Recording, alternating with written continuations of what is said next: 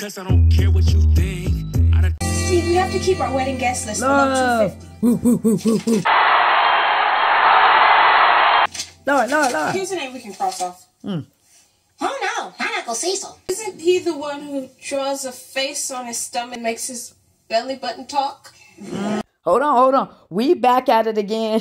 I bet y'all did not know that Laura knows Steve's family like that. You know what I'm saying? I bet y'all didn't know that, but we back at it again. The life lessons of Steve and Laura. It's Steve and Laura time. Check your time all the time. I mean, what's the life lesson, man? Know what you're getting into. You know what we can learn from Steve and Laura in this situation. Like I said, when Laura said, I want to marry you, I want to marry all of you. You know what I'm saying? Bring it on. I marry him. Oh, God. Cecil's the one who shoves paint up his nose and sneezes portraits. Oh, Laura.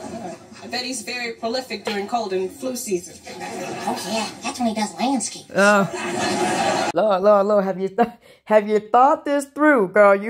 You're about to become an Urkel. There's all the different characters in his family. No, I think she started through, though. That's the point, though. That's the point. She started through. Laura. Steve, I don't see your parents' name on this list. Oh, I called them in Moscow, and they said they would be busy on our wedding day. Wow. Busy? Right. Yeah, that's bad luck would have it. Their favorite episode of the Mod Squad is coming on. Of course, over there it's called Modski Squadski. Wow. You know, that I think is the most ridiculous asinine thing ever. Laura made Steve wait, right? You know, you mean till she was able to give him what he's asking for? You know, Laura made him wait for the best version of herself. Let's just stay on that for a second. Laura made him wait, right?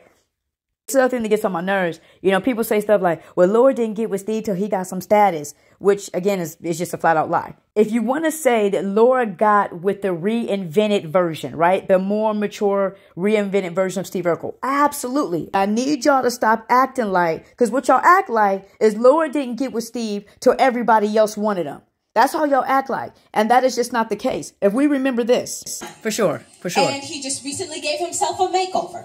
Please give it up for Mr. Stephen Q. Urkel. Stephen. All right. $5. I got Yeah, this. come on. I know, right. $5? Right.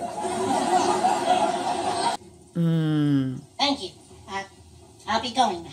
Okay, and his new to-do went into a room full of women who would not even bid $5 on him. Oh, by the way, this version of Steve is also the one that Myra rejected. Okay, so we got to stop acting like Laura came after Steve after all these women are coming after Steve like he was the Beatles. No, they still didn't want him. They needed to really understand what she was getting into with Steve, and that's why the timing is absolutely perfect. Mwah. Y'all don't understand it, though.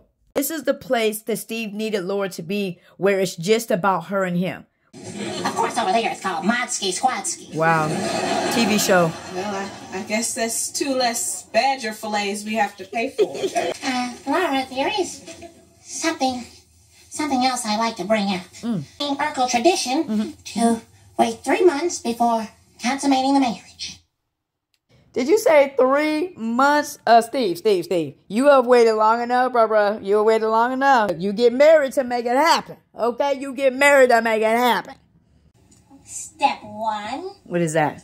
ID bracelet. ID, I got you. Step 2. Proposal. Proposal. Step 3. Wedding. Wedding. Step 4. Wedding night. Wedding night, Steve. Wedding night, Steve. So that was special. Made me trust him. But he would just lie so he could get what he wanted. It's really good that Laura is learning, even though this is pain, right? It's really good that Laura is learning this so young, learning, you know, what guys will say to you to get what they want to get. And the reason why I think this is so evident to Laura so young, guys, is because Steve treats her literally the complete opposite. He's willing to wait till what? The wedding night. Someday you're going to meet the right guy. And he'll make you feel special. He'll really love you and you'll really love him. And then you know what will happen? We'll have sex? No! Never gets old. You get married. Yeah. Oh, well, sure. That goes without saying. You see what I'm saying? We just gotta pay attention to this. And Steve is not in this moment, but he knows that this is how she's being raised. Well, say it. I like to hear those words. I'm your mother. We'll get married first. We'll get married first. Thank you. So powerful. All right. I'm just as anxious as the next guy. But I want to wait. I want my wedding night to be special. Keep yourself pure. Your wedding night will mean more. Okay. Steve said, keep yourself pure. Because she's already pure. Your marriage night will mean more. That is deep.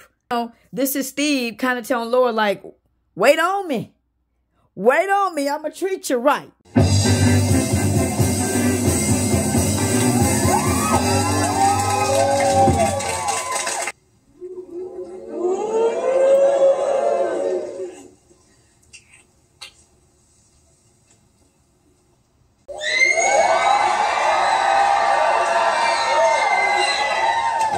Laura have shared some very, very beautiful moments. And I think that's the beauty of, again, what I love about Steve and Laura, which I think a lot of people hate about them, but I love about them is that Steve and Laura still right now are pure as the snow. I'm just saying, think about it for a second. Steve and Laura in love. They have shared very passionate kisses. They're engaged, right? They're extremely attracted to one another at this point. And what? They live under the same roof. So Steve really thinks that he's going to marry Laura and not touch her for 3 months. Steve don't realize he's asking for an explosion. Steve, you're going to explode. Handle your business. That is the beauty of it. When you go and get married, you handle your business. The Bible says to be fruitful and multiply. That is a celebration. Husband and wife. Huh? But Steve. Okay, you got me out of it. Exactly, Laura. Exactly. Handle it. That's what you do. You get it down with the get down. Exactly. Oh my God! Buzz Conrad, the famous astronaut. Meet my honey. Meet my Laura honey. Winslow. Laura Winslow, Buzz Conrad. How do you do? It's very nice to meet you. Great to meet you. The International Space Program has chosen you to be the first student in space. Wow. Why? I want to know why they wrote this in for Jaleel to make horse sounds and faces. Look at Laura's Look at Laura's face, man. But big things are happening. Big things are popping off. You know what I'm saying? So, why'd you pick Steve? Well, the space program had a national science contest, and Steve's entry won first place. Really? You mean you like the Urkel AGF 5000? Boy, Steve, we're building a prototype Just of your intelligent. invention right now, and we want to test it in space with you aboard. You right there. I'm the man. You're the man. You're the man. You're the man. We need you to train in Houston for 6 months. I'm not the man. Steve said it. He's the man. He's the man. He's the man. And what is so amazing about this is what Laura has been saying. Okay, destiny is knock, knock, knock, knocking. But remember when Laura said this and this and this? Well, you're intelligent. Not like that. In fact, I think brains are very sexy. Sexy. In a platonic sort of way. Laura, you can't use sexy and platonic describing somebody. You can't do it. That's an oxymoron, Laura. Yep. He's smart. Yep. All right. Laura, Let's get to it. what do you love about Steve? That's what's important. Well, he's sweet and he's gentle. And he makes me laugh. And he's really smart. Right. And you know, one day I think one of his crazy inventions might change the world. What did you hear Laura say right there? Literally predicted this.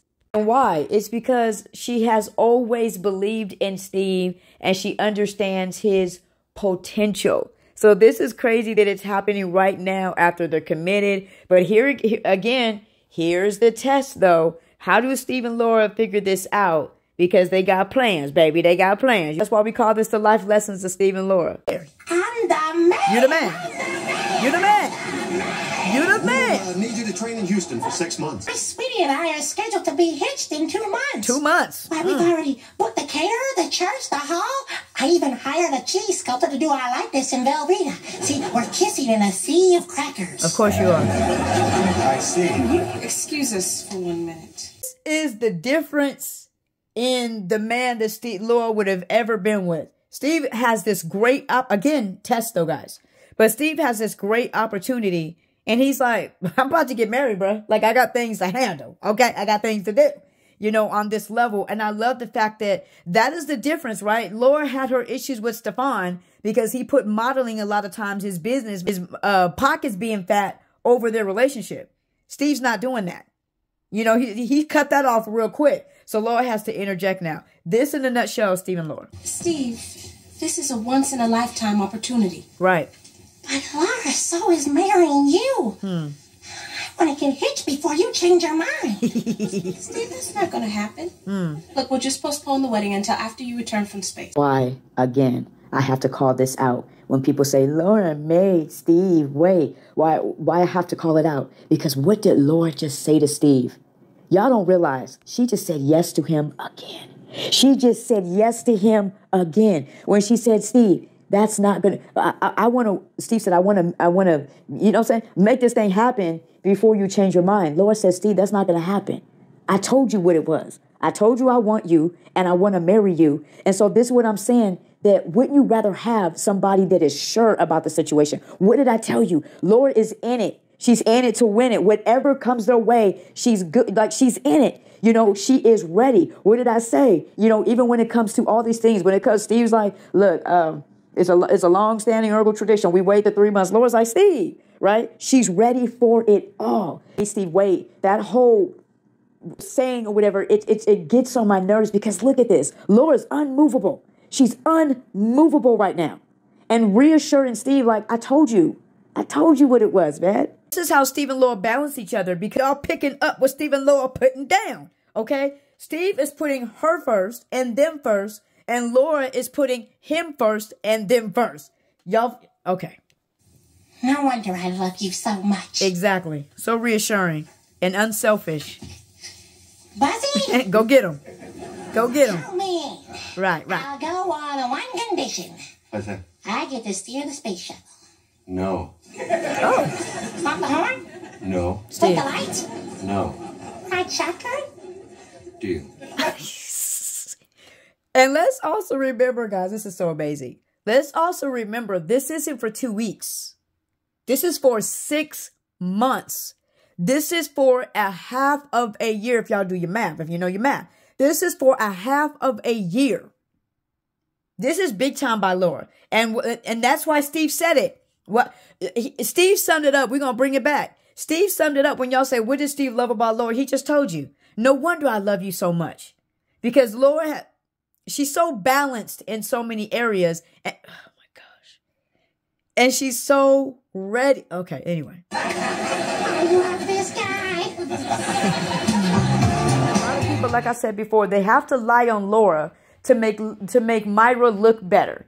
Right? So if you go and try to tear somebody else down, it makes the other person look better. Because Myra and her antics cannot stand on their own. Laura's can.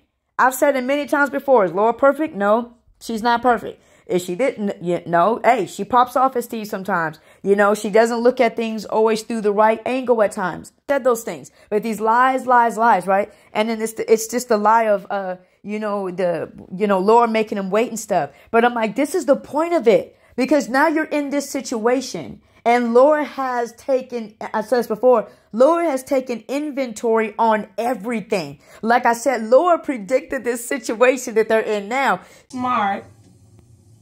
You know, gotta bring it one back. day I think one of his crazy inventions might change the world. Right there. Yeah. That part. If he doesn't blow it up first. So Laura waiting was the best thing for them. Because y'all wanted Laura to do. You wanted to go and have her get with Steve and drag his little Urkel heart around. You know what I'm saying? Like, and y'all would actually clap for that. Actually, probably wouldn't, because y'all gonna probably hate on Laura regardless. Haters hate. That's what they do. So you're probably gonna hate on Laura regardless. There's probably nothing Laura could really do, you know, that would satisfy. Because haters never get satisfied, right? That's what keeps them going, is the hate. So I get it. Let's go back here for a second. The mom's face. Stefan is handsome and sophisticated. Here we Yeah, go. she's a top model and makes a lot of money. Stefan would make a great husband. Any girl would be lucky to have him. And then there's Steve. Two things that you can take from that. One, they were not rooting Steve and Laura on, okay, at whatsoever. But the other big thing is all the braggadociousness, okay? All the braggadociousness that they were giving Stefan. He's a top model. He's this and he's that, you know. And look at the opportunity that's coming Steve's way. Because remember what Laura said. I think one of Steve's crazy inventions, not only I wonder if people are getting this. She does not only say, I think it may be successful. Laura says, I think it may be something that changes the world. So what Laura just said, you can say this about Laura. People don't know why people don't realize this. Laura always raises the bar with Steve. That's what she did, you know, when she went and... You're not acting like the Steve Urkel I've come to know and tolerate. That Steve Urkel would get out of this jam by using the biggest muscle he has. His brain. Ooh. Oh. This dance goes to the one guy who's always treated me like a queen. Steve Urkel.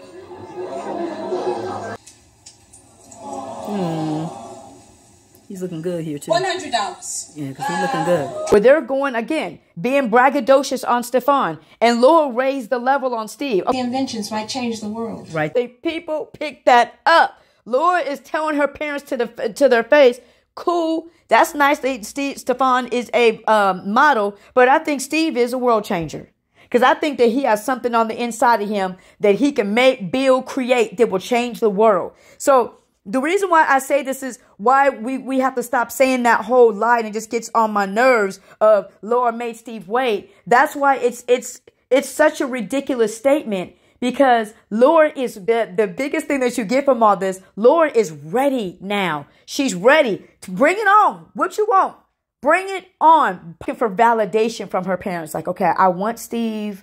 And I want my parents to kind of, and they didn't, right? They didn't. They went on and on and on about Stefan. But they gave her that nugget that she needed. Mom, what made you say yes to Dad? Well, that's easy. I loved him with all my heart. And I felt I couldn't live without him. That's the best advice they gave her, right? That's what was the thing for Laura to be like, that's how I feel about Steve. Steve and Laura have been doing this. This is really nothing different. It's just that now they're in a relationship. They're committed. They're going to get married. They're going to become husband and wife. Make some, beautiful children. Beautiful, bright children. Okay. Steve and Laura are going to have some beautiful, bright children. But this is nothing different to what they've been doing. Here comes an obstacle. What are they going to do with the obstacle? Side with Steve. Somehow, through some of the hardest situations, they always land on their feet. And then they're stronger for it. The relationship is stronger for it. And so that's leaving for half of a year. Half of a year. Lori has to put her whole life on hold for 6 months. Not only that, she has to go that long period of time without seeing Steve. That's a long time to go to see somebody that you love and that you just think about how fresh this part of Steve and Laura's relationship is. It's fresh. Right? Y'all know how that is. When it's new, you want to be around them every day. I don't know why that changes as time goes by. It shouldn't, right? Try to figure out how to keep that relationship fresh and new. But when it's new like that, you want to be around them every day. You want to talk to them every day. You want to be up under them every day. You do. Let's just be real about it, right? And so that is the place that Steve and Laura are in. They're in that new. And here they go again, where they have to go and fight through things. And, Laura has to keep her word with Steve. Hey, Steve, that's not going to happen. Laura, I don't want you to change your mind. That is a lot of time to change your mind. It's a lot of time to rethink it. It's a lot of time to be around people that really don't support her relationship with him. There's a lot of time that's going to go by that her heart could change, right? So these things always came at Steve and Laura to make them better, to make them stronger, to continue to grow. So this is what I love so much here. We're about to go here real quick. The friendship love. Steve and Laura they have a romantic love, but now this is going to cause them to have to keep building on their friendship love, because the romantic love is kind of put on hold. You know what I'm saying?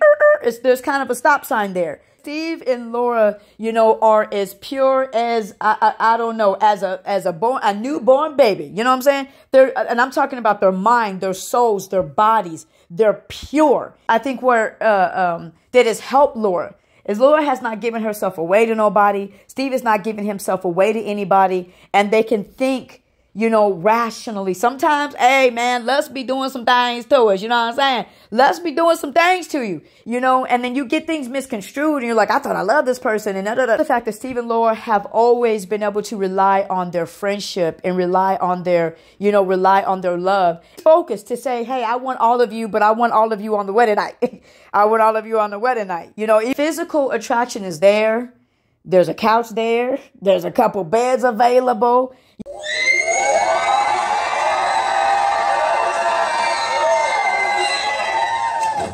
They got a little taste, okay? They got a little taste of what the wedding night might be like, okay? They got a little taste of it. You know, I think Steve's voice is going to go down a couple notches after that wedding night. You know what I'm saying? Lord going to break it down a couple notches. You know, but the fact that they have not engaged in that whatsoever, in, you know, living in the same household, they have not engaged in that. And what it shows you is, again, what's going to help Steve and Laura in the long run is focus, is determination, is recognizing, hey, this is something that we both said that we wanted to do. You know, I showed you those things where Laura's been raised, but hey, hold that down till marriage, baby girl. You know, and Steve has been saying this as well. And that they have continued to honor that with each other and individually. And to have, you know, what is that? What is that word people don't like to use? Word no more. I think the word is self-discipline.